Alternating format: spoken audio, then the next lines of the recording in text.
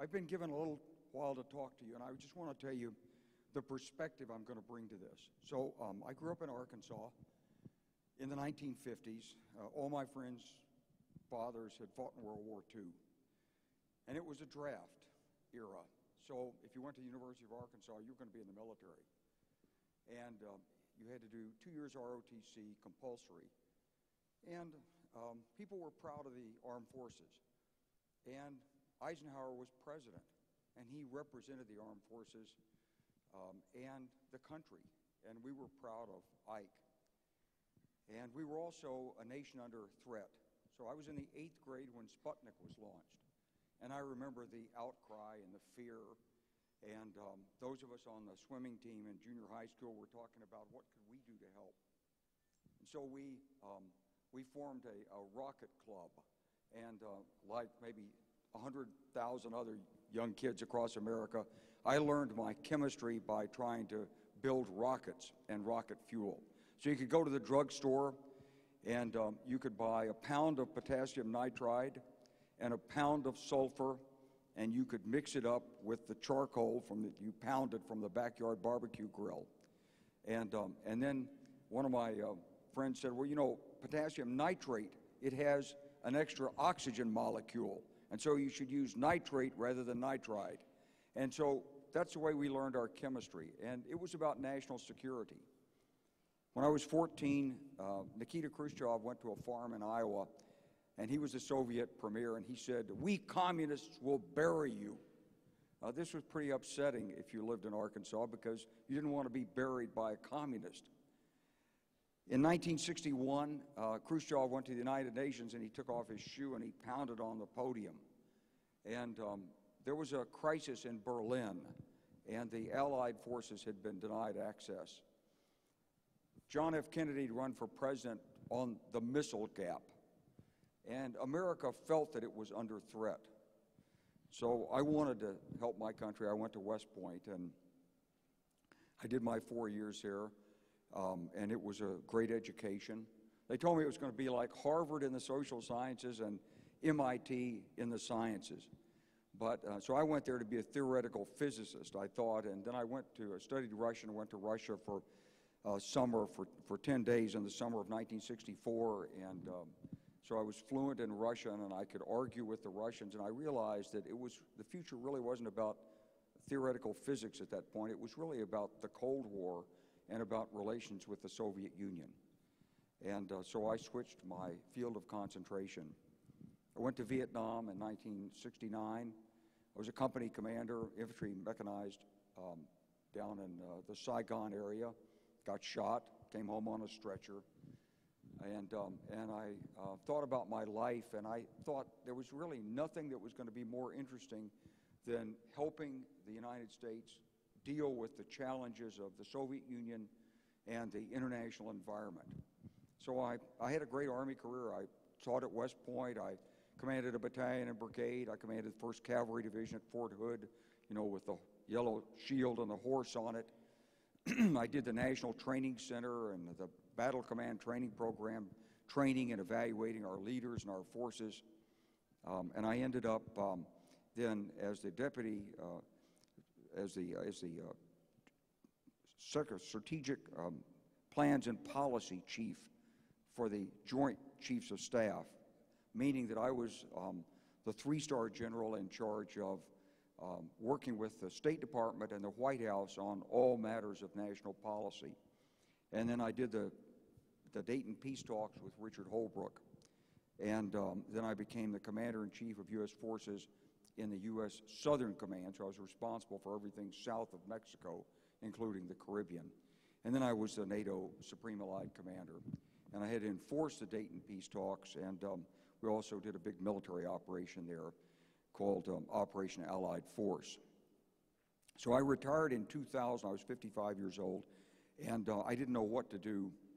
And I ended up with a headhunter who said, since you don't know what to do, you should become an investment banker.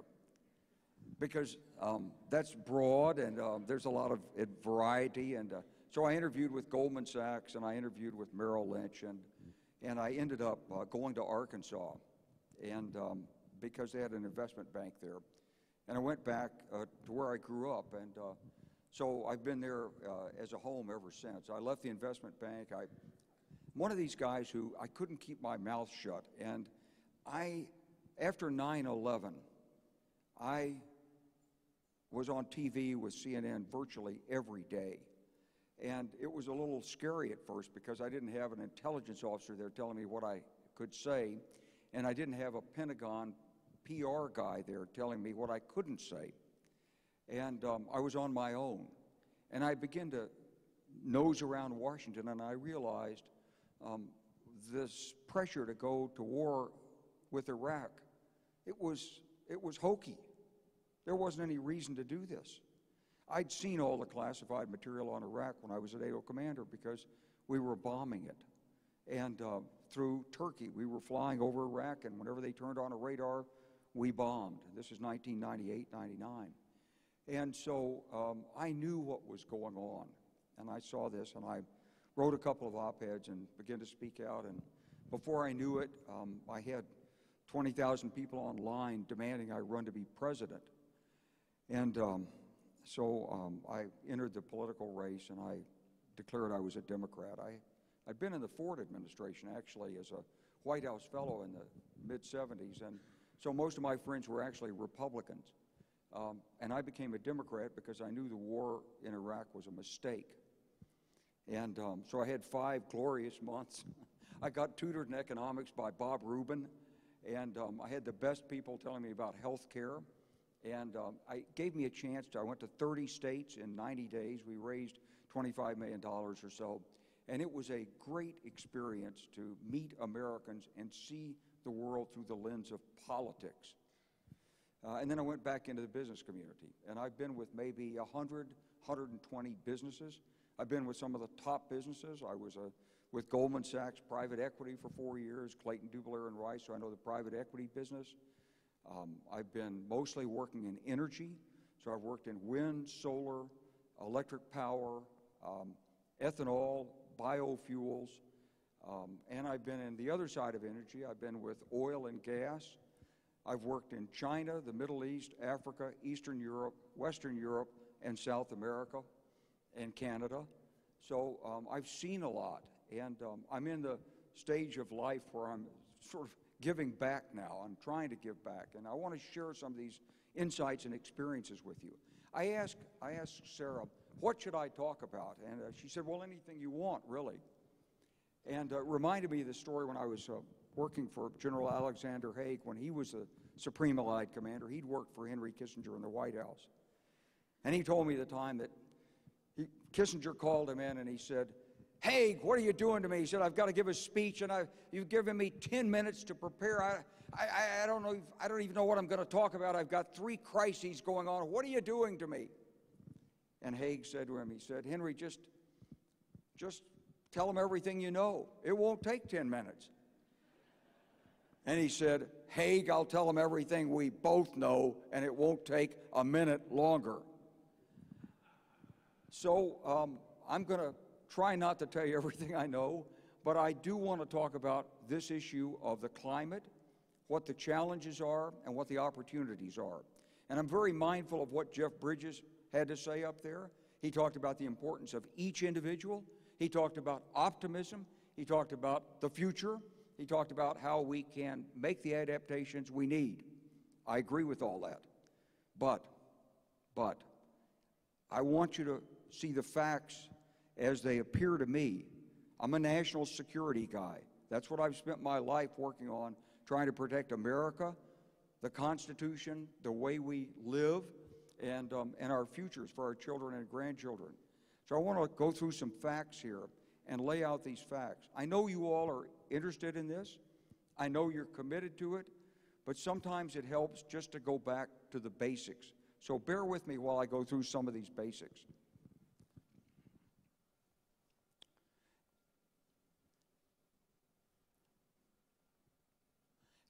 As Sarah said, we've got a lot of interest now out there.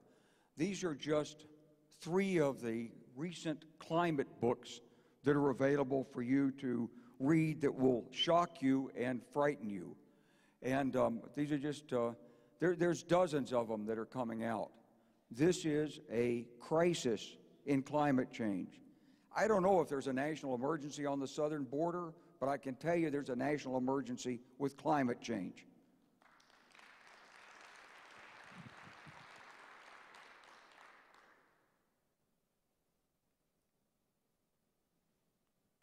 All right, it's not moving.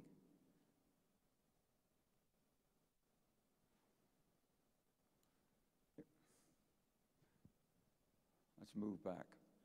I want to talk about the data, the consequences, and the opportunities. And I want you to go through this. I want you to think about this. This is the greatest economic opportunity in mankind's history. It's the greatest. It's a pressing need that we have almost all the tools and all the financial resources and all the institutions that could solve this problem. It's the kind of challenge that could bring mankind together in a way we've never been brought together before. So I'm going to show you some frightening statistics, but I want you to have underneath the knowledge that it's a problem that is, we can deal with it. We may not be able to totally resolve it, but we can deal with it. So let's look at the facts. I don't know why this takes so long to change. Am I doing this wrong? I'm pushing, okay. So look, I want you to look at the annual average rise in temperature. The left-hand chart, 1880. The right-hand side is 2020. And what you see is, in the last decade, the temperature is going steadily up and at an astonishing rate. Now, these are just the facts. That's the 2017 average. It shows 0.9 degrees centigrade higher than the pre-industrial age atmosphere. And 17 of the 18 warmest years in the last 136 have occurred since 2001. So it's not a linear function. It's more than a linear function. The scientists can't quite model it and predict it accurately yet, but what we do see is the evidence.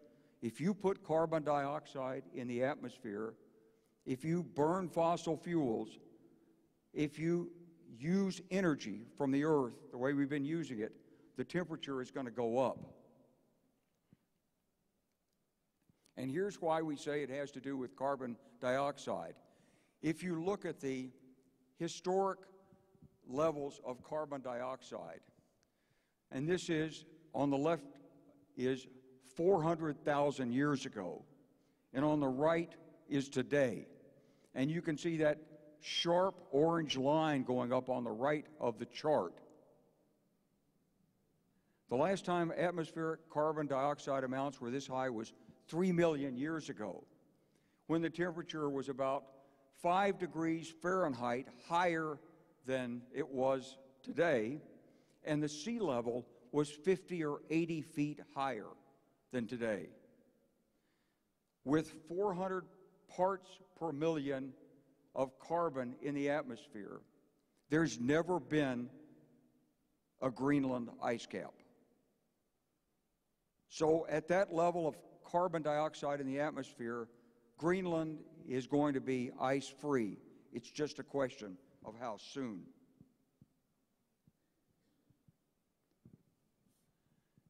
So this shows the increasing amounts of carbon dioxide in the atmosphere going back to the 1970s through 2017. And what it shows is that the concentration is going up, but it's also going up with increasing intensity each year. So we went up by 3.5 parts per million. They measure it in parts per million. We went up to 3.5 parts per million in the latest data we've got here, which is 2015 to 2016. And we're averaging, the last year, the last cumulative data was 408 parts per million. Changes seasonally. The northern hemisphere, southern hemisphere are a little bit different, and there's a plant expiration and other things that change the amount of CO2. But as a mean, you can see what's happening to us. And CO2 is a greenhouse gas that reflects infrared radiation back to the Earth. So when the sun shines on the Earth and the radiation would be reflected into space, that CO2 holds that heat in the atmosphere. And what you see in this chart is who's doing the emissions of the CO2. And so if you look at the purple, that's India. The lime green that's sort of leveling off and even slightly going down through 2017 is the United States. We're giving out a lot of CO2. That's over 4 billion tons per year. But China's giving out 10 billion tons per year, and everybody else is 15. And this is economic development. When countries develop economically, they use energy, and the energy they're using is coal. I was in Ghana in 2013. A guy came up to me and said, "Oh, you're General Clark." I said, "Yeah." He said, I said, "Where are you from?" He said, "South Africa." I said, "What are you doing in Ghana?" He said, "We're putting in a power plant." I said, "Really? What kind of power plant?" He said, "Coal-fired power plant." I said, "Really? Where are you getting the coal?" He said, "From you. It comes from the United States." So when countries develop, they need energy, and when they need energy, they turn to carbon. And that's the consequence.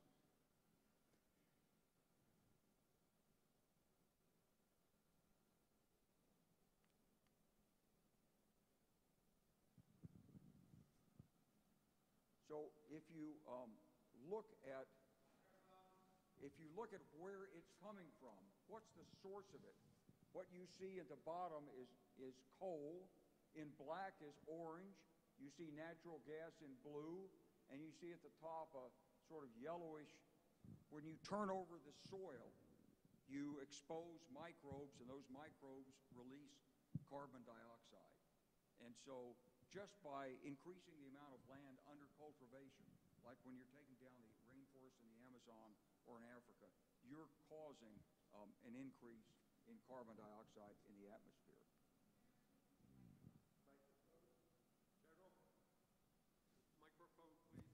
I'm sorry. Yep. Okay. So you're causing an increase in the carbon dioxide in the atmosphere. Yellow is the land use change. Gas is blue. Oil black. Coal is the orange. And I'm trying to get the slide to move forward. I'm going to try it again.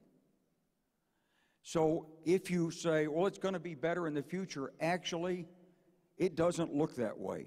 So here's the U.S. Energy Information Agency's projection for future energy use. And this is running through 2040.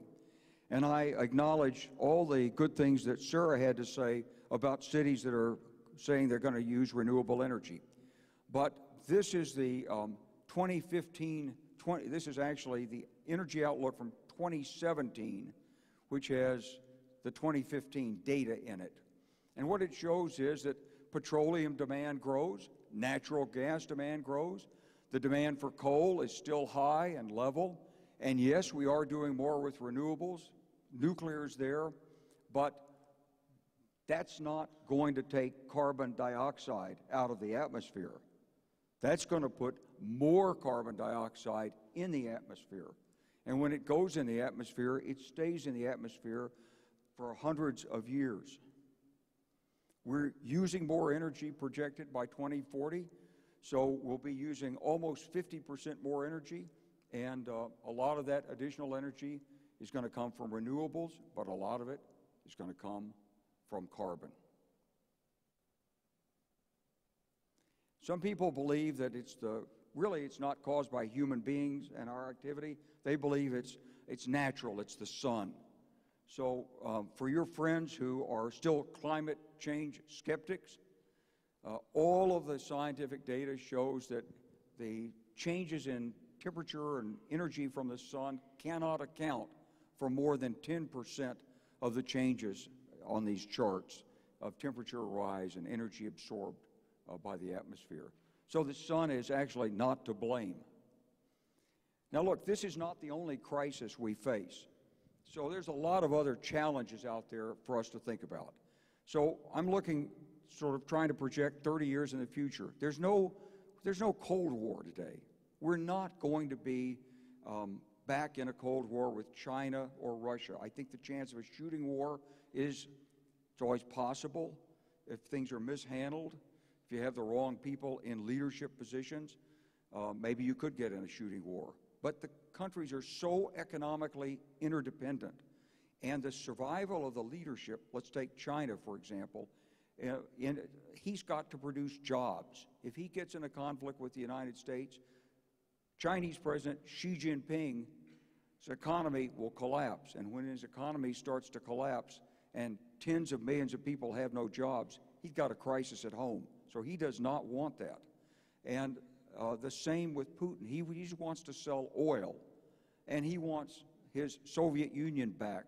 But he does not want to destroy the economy of the West, where his money is stored. Some people say Putin's worth as much as $200 billion, and you can be sure it's not in Russian banks.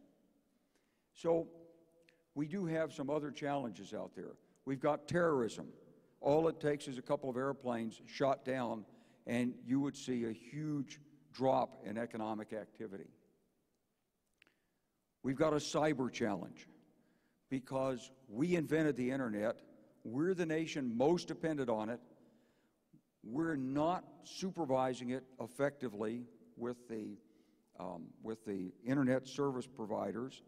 The people that lay the backbone are doing it on the basis of what's cost efficient, what gives the greatest data rates, and what has the lowest latency. President Trump rejected a recommendation from the FCC that Obama's people had put forward that said you have to design 5G for security. So he threw that out. It's not designed for security. Now we've got a big fight going on internationally that you've probably seen with Huawei. And we're pretty sure that if you buy Huawei Chinese equipment, that the Chinese have a back door to it. That's probably because we're pretty sure if you bought our equipment, we would put a back door in it also. So we don't want anybody buying Huawei equipment. But it's too late for that because that Huawei equipment's already all over the world. And we failed to design for security. So cyber is still out there as a major challenge for us. The financial system, of course, we all went through 2008, 2009. It was pretty unpleasant. And we put forward some legislation to fix it, but we put forward the legislation to fix it before we'd actually done the study of what caused the problem. And now many of those restrictions on banks are being peeled back.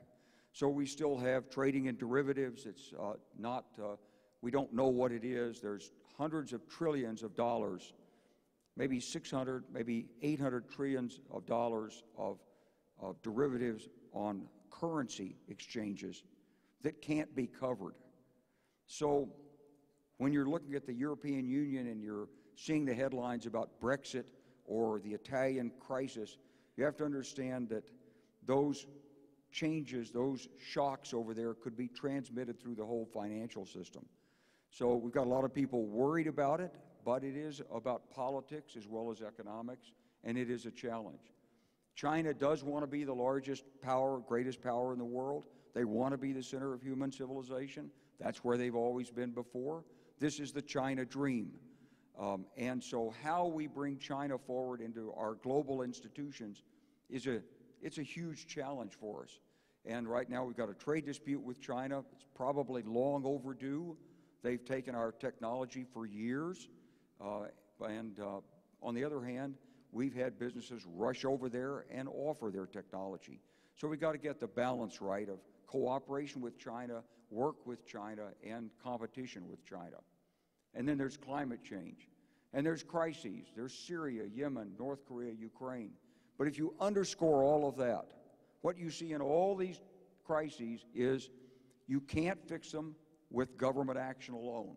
It takes the private sector and government. You can't fix them with some magic invention. You can't fix them with one nation operating by itself. And you can't fix them without investment. They all take resources. And so we don't have a Cold War. We don't have the sense of imminent doom that we had back in the 1960s and 70s. You don't see any ban the bomb movements out there. You don't see people protesting it today. But we do have these challenges and these crises on the horizon. And we have to work these. If you look at climate change, for example, this is a computer simulation of the jet stream, and there's your polar vortex that's bedeviling the East Coast again this year. And you can see what used to be a circular jet stream has been completely distorted by the rising temperatures in the northern Pacific and in the Arctic. And here's just a reminder that France is not protected any more than the United States or any other country. This is the flooding of the Seine River in Paris in 2016. And, of course, as the water heats up, the corals die. This is some dying corals and some dead zones in Indonesia. The oceans are more acidic. Streets flood. This is Houston, August of 2017, Interstate 45. Here's a projection of the impact of 20-foot sea level rises. So if you look on the left-hand side, you'll see the United States. It's Louisiana, all South Louisiana gone. No more LSU football teams. We like that in Arkansas, but the rest of it's pretty bad. If you had a nice vacation home in Miami, it's gone. If you look at the eastern seaboard, all my Army friends who retire and buy those wonderful homes down on the Virginia, North Carolina coastline, they're gone. And across the Atlantic, the Benelux countries and the little Dutch boy with his finger in the dike, that's gone. So that's a 20-foot rise in sea level. That's beyond the most dire projections right now from the climate predictors. But what kind of worries me about this is that every 4 years when we get a new climate report, the predictions are always wrong. They've always gone too conservative. They've never understood the feedback mechanisms that continue to aggravate the situation. So right now we're calling it worst case, maybe a 12-foot rise in sea level. This looks beyond the worst case, but who knows really? I first learned about climate change in South America when I was the commander down there, and we flew down the west coast of South America, and we looked at these glaciers that were marked on the map. You know, the Andes is only like 2 mountains wide. It's not like the Rockies. And some of the peaks are 17,000, 18,000 feet, 19,000 feet. They've got glaciers on them. At least that's what it shows on the map. But some of them didn't have any glaciers left. Here's a picture of a glacier in Patagonia, the Uppsala Glacier. So if you look at the top, you can see the glacier from 1928. And if you look at the bottom, you can see a lake there in 2016.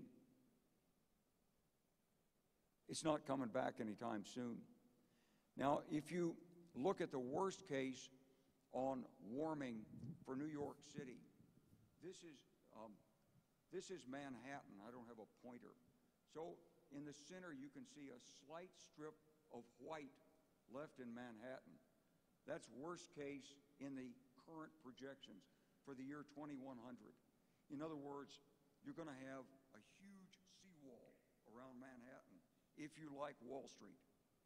And if you like the meatpacking district, you better protect it, because you're going to need about maybe 15 to 20 feet of high wall around the island.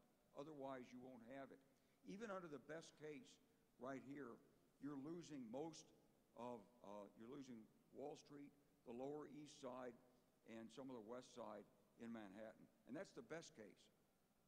This doesn't account for storm tides. So I was in Manhattan during the Hurricane Sandy in 2012, and I can tell you that it was a disaster in Manhattan. You've never seen 2 million people walking north before, but that's what they were doing, because there was no electricity for days in lower Manhattan. So that's coming. We're dealing with an unprecedented rate of change, and potentially catastrophic impact. So I just want to make sure that everybody in the choir out here who applauded when I said it was a national emergency, okay, now we got the data right. So this is the data. And it is potentially catastrophic. We don't want to live with this. We have to do something. We have to do something. We don't want to live with this. Why has it continued? Why haven't we done something before? Scale, competing interests, distraction, and technologies. Let's take a look at it. First of all, you realize there's like 2 billion cars in the world. 2 billion are out there, are going to be out there by 2040. So in the United States, we're buying 16 million cars a year. The average car lasts 19 years. So you're giving a $7,000 rebate to buy an electric car. But people are not going to buy a car. They're going to keep the car for 19 years on average. I'm driving a 19-year-old Mercedes and a 26-year-old Mazda Miata. And they're both doing great. We engineered them to last forever. And it's hard to get rid of old cars. So if you want to get rid of transportation that's running on carbon, you've got to replace maybe 2 billion cars by the time you get there. We're producing 16 million a year. China's up around 20 million a year now. That's a lot of years to get this off the road. The same thing with trucks.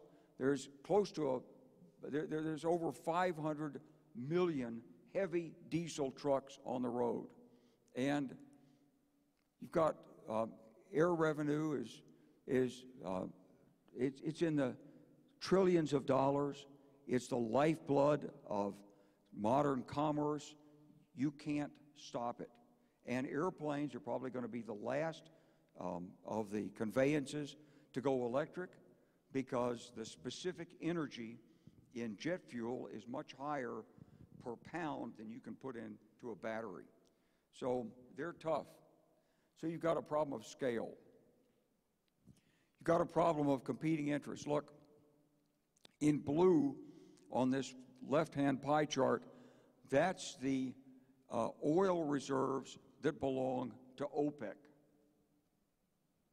And if you ask at $80 oil, which is what we've been flirting with for the last year, what's the most valuable thing in the world? The most valuable thing, it's oil reserves in the ground. It's worth more than the GDP of the United States, more than the stock market, more than the stock markets of all the Western countries. It's oil in the ground. And the people that have that oil, they want it to be used. And they are, whatever you hear about Saudi Arabia saying they're going to, move beyond a petrol-based economy, yeah. But they're going to move at their pace, and they need those petrodollars to get there. And our friend Vladimir Putin, look, we do export some petroleum products. But if you look at this bright green, you see how much more Russia exports. It's more than 50% of all of their exports. And when you add the natural gas to it, it's more than 2/3 of Russian exports. The rest of it are various forms of weapons and other technologies. And then there's the competing interests. So you may remember we almost voted in a cap-and-trade system in the United States in 2009. It was ultimately defeated in the Senate. Here's one of the reasons it was defeated: because those very good energy companies, including companies like Excel, they spent over $1 billion lobbying to make sure there wasn't a cap-and-trade system.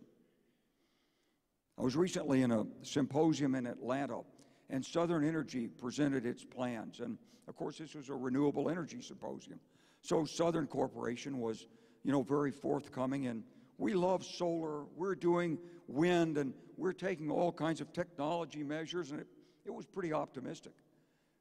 Someone asked the man who was presenting, said, actually, but what percent of your generating capacity right now is renewable? He said, well, by 2020, he said, 2% will be renewable. So it just shows you we've got a long way to go. There are huge financial equities tied up in the existing energy system. Bonds, banks, public utility commissions, and hundreds of thousands of people, and they make their living off the current system. So when you bring in green energy, you are a threat to this system.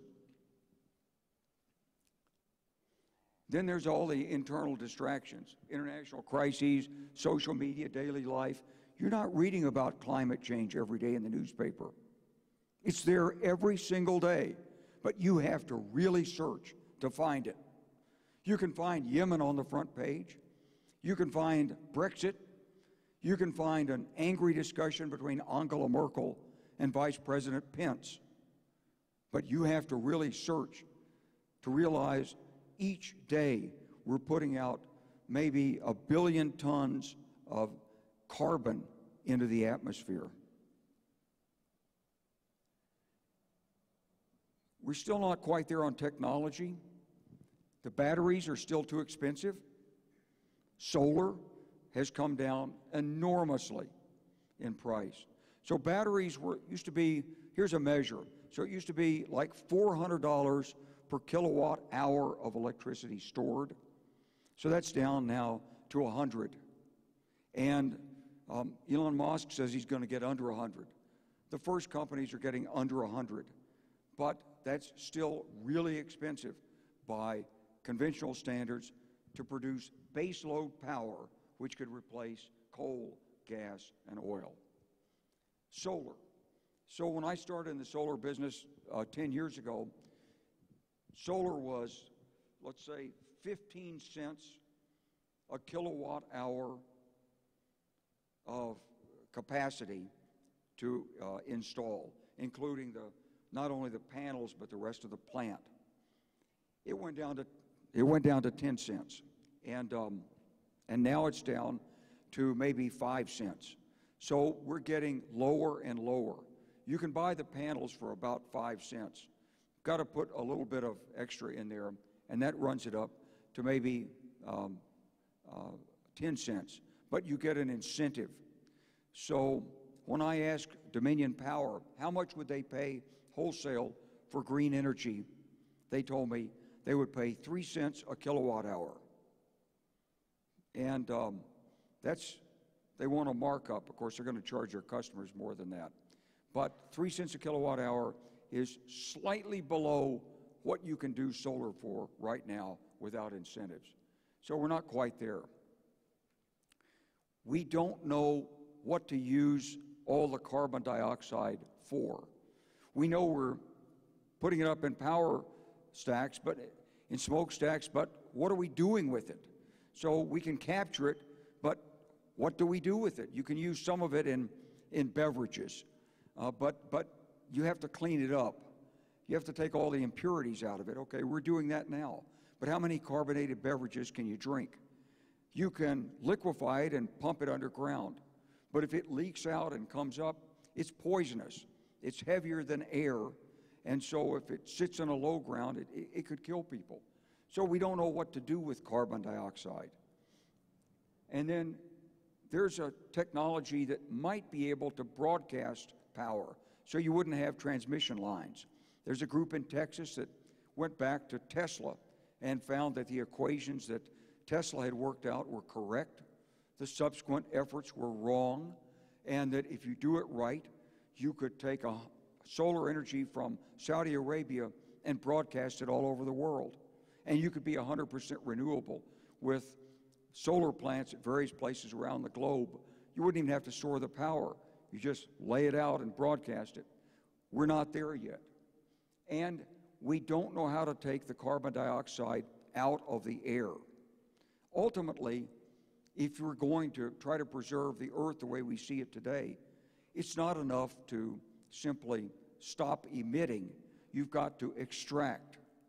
And the extraction is expensive, and we don't quite have the technologies for it. We're getting close. Any of these can be fixed. It's just a matter of national will, money, and leadership. But the technology's not quite there. So if we want to take action, what do we need to do? Look, you have to put a price on carbon.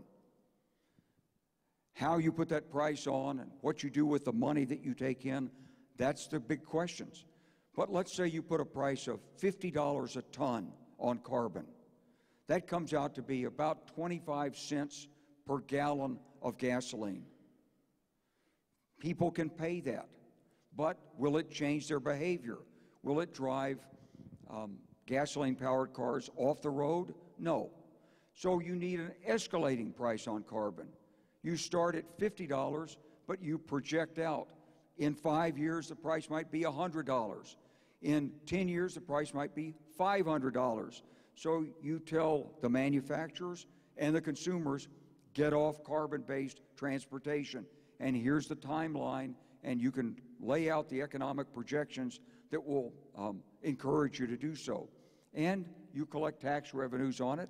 You can either distribute these to the people who are impacted by the rising prices, like the people in my state who have to drive 30 miles every day to get a job with a timber manufacturer company or a wood cutting area, or you can use it to reduce the deficit. We need investment funds because the private sector is, we love the private sector, but I'm a banker. I can tell you people are risk averse. And after 2008, they're even more risk averse. Lord Keynes, who was the founder of macroeconomics, asked the question, why do people invest? And honestly, there's no answer. He called it animal spirits. But what I found after 2008, when I go to these business conferences and I see my friends, I asked the guy who's worth $100 million, I said, what are you working on now? He says, you know, he said, I'm pretty happy where I am, and you know, I've got the house in Mexico, and we're looking after the grandkids, and I mean, he's not investing and taking risks. He's not creating jobs for the rest of us, at least not directly. And I asked my friend who's worth a couple of $1 billion, I said, what are you working on now? And he said, you know, I've got the yacht off the coast of Mexico, and you know, I'm just sort of restructuring things for my family, and I'm looking at things, and some things look pretty interesting, but and so that's the animal spirits that are out there in too much of the business community right now. So the only way you can replace that is with government leadership. All the great things that have been done in this country, they were actually done and led by the government. They may have been done for private profit, but they were led by the government. The Erie Canal, the Transcontinental Railroad, the Panama Canal, the space program, the interstate highway system. In no case did a group of entrepreneurs get together and say, hey, let's build the interstate highway system. No, it was a dream that Ike pushed in 1955 that came from a study done during World War II that showed that you needed these highways for national security purposes. So we need international mobilization, and we need government leadership. There's a lot of talk today about the Green New Deal, and I love the concept. We need it. The things that are laid out, if you've read it, it's a little too visionary to be actually practicable. You can't replace air travel in 10 years. You can't build the trains that you need in 10 years. You can't get all carbon fuel vehicles off the road in 10 years. You just can't do it. But you can certainly set up a structure and an incentive to move us that way in 15 years or 20 years. And we need to do that. So I like the idea of the Green New Deal. We have to get carbon negative. It's not enough to have efficiency. It's not enough to sustain what we have. We have to go beyond that to pull carbon out of the atmosphere if we're going to preserve some semblance of what we have today in terms of rainfall patterns and shorelines and agriculture and glaciers, etc. Next. Nope, I got to do this. So, ladies and gentlemen, what I've tried to do is give you a picture of the data. And here's the way you have to think about it, I think. So, if you look at this beautiful city of Las Vegas and where we are today, and this nice auditorium, it's built with fabric and steel and wood, and that screen and the glass, that's the result of 7,000 years of human endeavor since the dawn of agriculture. During that period, maybe 3 billion people have lived and died on this planet. There's been war and disease. There have been empires that formed and collapsed. And about 200 years ago, mankind suddenly discovered how to take energy more effectively from the earth in the start of the industrial age. And it was coal, and it was England, and it was a steam engine that could use that coal, and it spread throughout the whole world. We have taken that energy and built this civilization from it. And the price that's being paid is the carbonization of the atmosphere and climate change. We're like the butterfly coming out of the cocoon, eating up the cocoon to get free. Except we have the smarts and the know-how and the conscience to know that we have to sustain and protect this earth because this is where we live. So we love civilization, but we've got to change the way we're approaching our economic endeavors. This is the greatest economic opportunity of our lifetimes. We have an imminent, immediate challenge. We almost have the technologies to meet it. It means new power generation, new automobiles, improved buildings.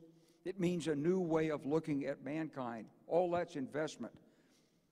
Some people would tell you it's too costly, but what's one person's costs, that's another person's income.